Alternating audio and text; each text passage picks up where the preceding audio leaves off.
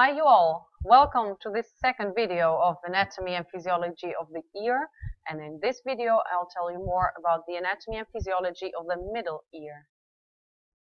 Have a look at those two pictures. You'll see two times the ear, the whole ear actually, which is built up out of the outer ear, the middle ear that is highlighted below, and the inner ear.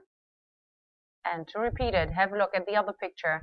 You'll find the outer ear that is built up by the auricle and the auditory canal here. Then you'll see, or you see here, the eardrum, also called the tympanic membrane, as a boundary between outer and middle ear.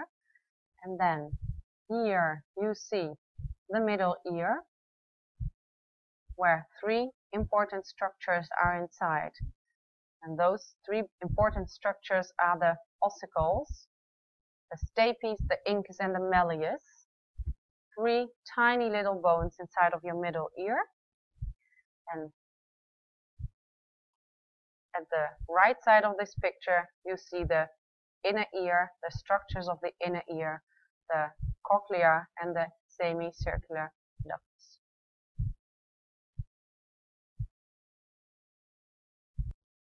So what is the function of the middle ear, or what is the physiology of the middle ear?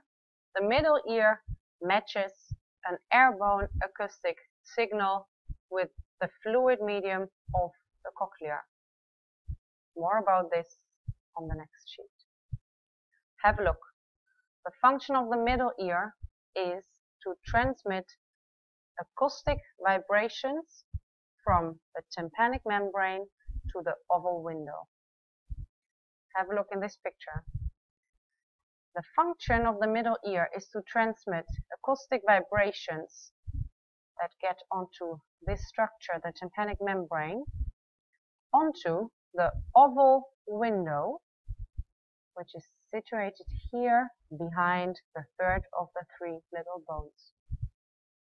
So an acoustic signal gets through the external acoustic meatus, or the external auditory meatus, onto the eardrum, onto the tympanic membrane, and gets further processed via the three little bones, malleus, incus, and stapes, and then gets onto the oval window, and behind the oval window is the inner ear.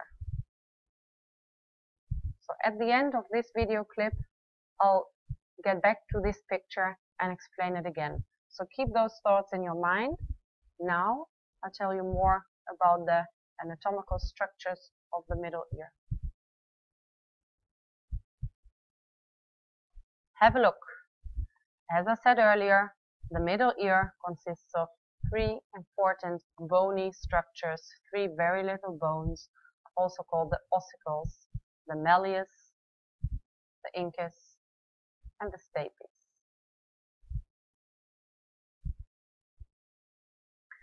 First of all, we have a look at the malleus, hamer in het Nederlands. The malleus is the first of the three bones, the first of the three ossicles, consisting of a manubrium, a neck, and a head. And with the manubrium, it attaches to the tympanic membrane, as you can see here. The malleus is like 9 millimeters long and like 25 milligrams.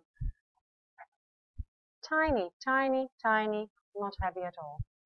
Those three are the smallest bones of our body. I'm impressed by it. Let's go on to the next one. See, as the second ossicle, the incus. It's this structure. The incus is the middle bone of the three bones, and it articulates with the malleus and with the stapes.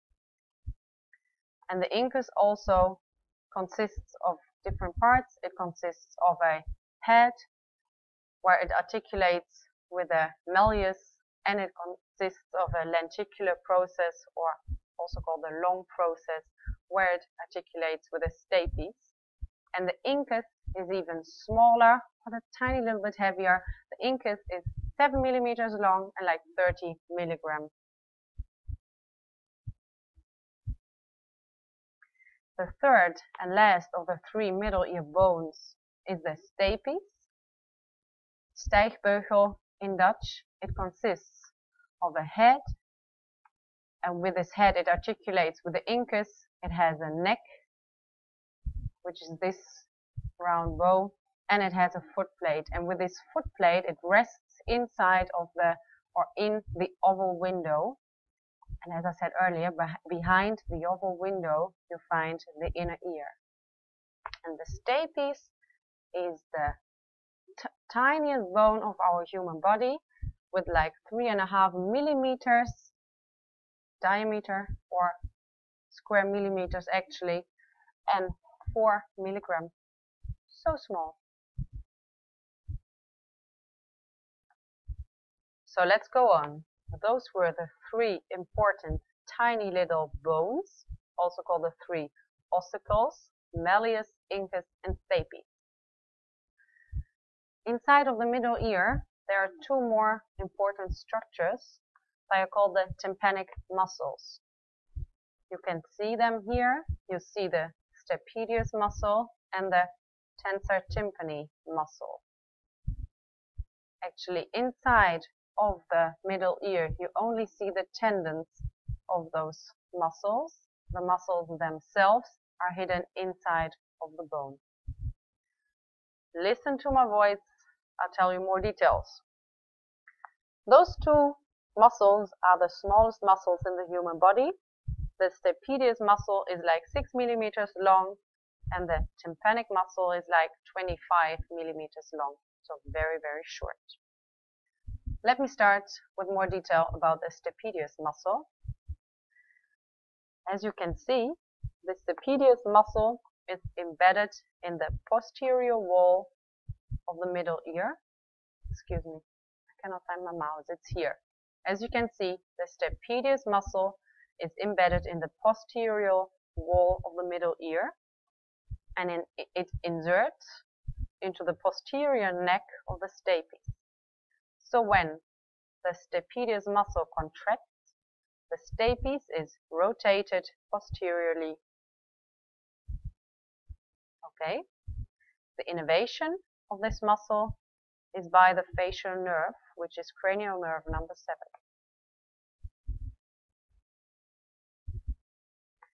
Let's go on into more detail about the tensor tympani muscle. And again, I need to move my mouse here, excuse me for that, to find it back. Here I am. Have a look.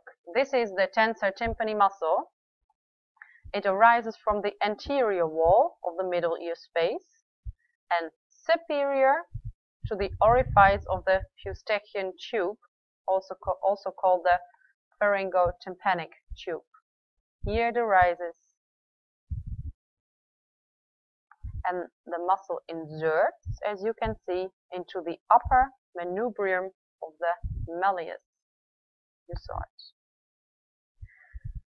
So when this muscle contracts, it pulls the malleus anterior-medially, so to the front and to the inside of the middle ear.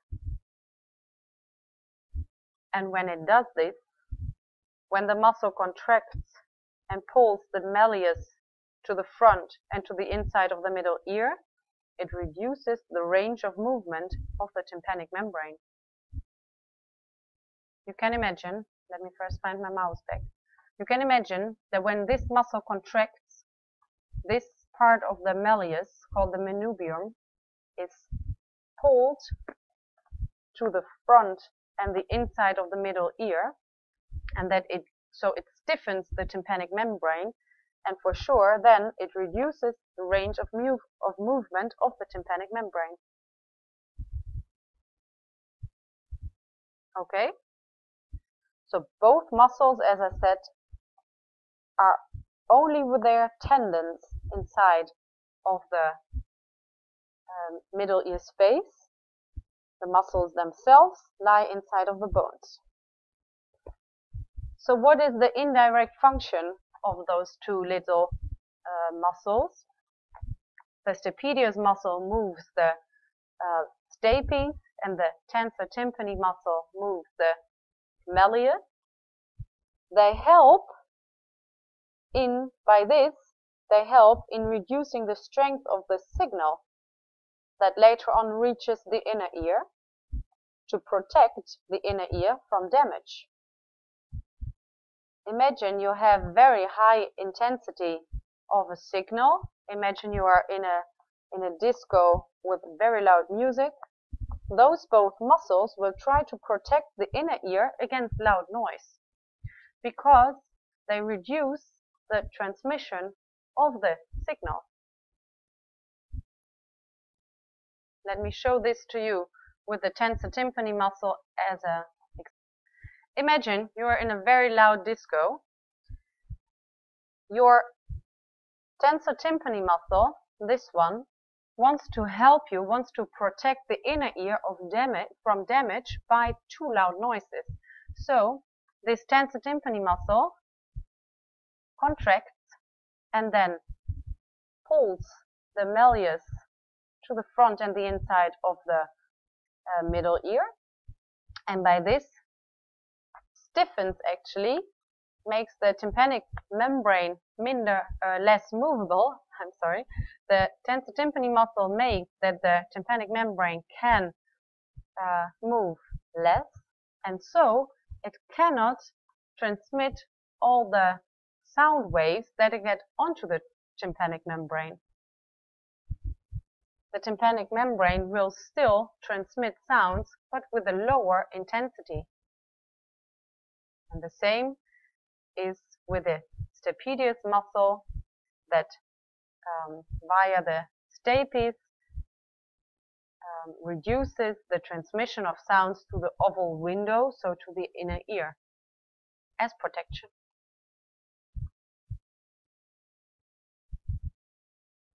So, one last time, the function of the middle ear, so the working of those three little bones, malleus, incus, and stapes, and the two muscles, stapedius muscle and the tensor tympani muscle, the function of those structures is to transmit acoustic vibrations that get onto the tympanic membrane to the oval window and thereby to the inner ear.